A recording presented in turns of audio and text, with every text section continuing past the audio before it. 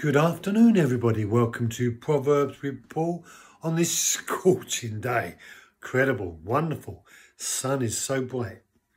Proverbs chapter 10, verse 23.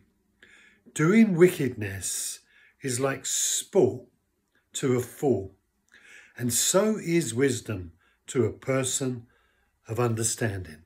So he continues his theme of contrasting the fool and the wise. And he says, doing wickedness. What is wickedness?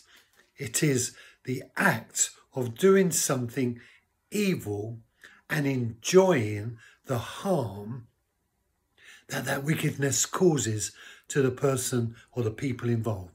So people who are wicked, they enjoy hurting other people.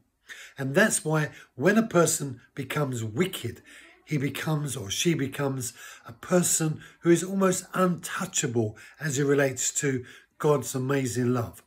And that's why it's the wicked that are be destined for an eternity away from God, an eternity into the place called hell, because the wickedness in them has caused them to enjoy the harm bad, evil things do to others.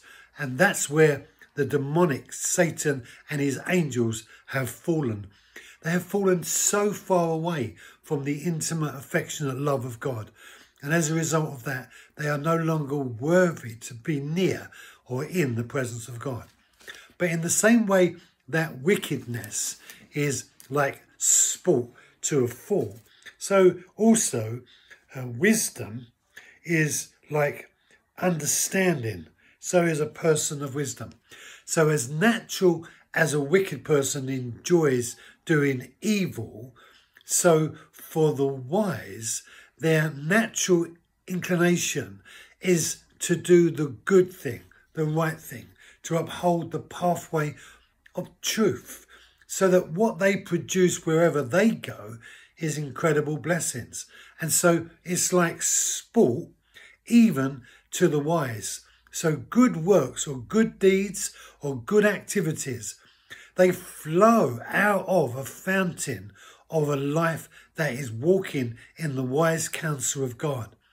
But in alternative concept, the wicked manifest the manifestation of the evil root in them that has found its origin in the life of Satan himself.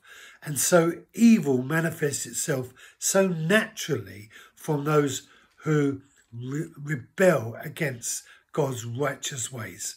Brothers and sisters, let us be those who are in pursuit of good and avoid any destiny and any destination that will take us to the place of wickedness. Thank you for joining me. Be blessed. Have a great weekend, and I'll see you on Monday.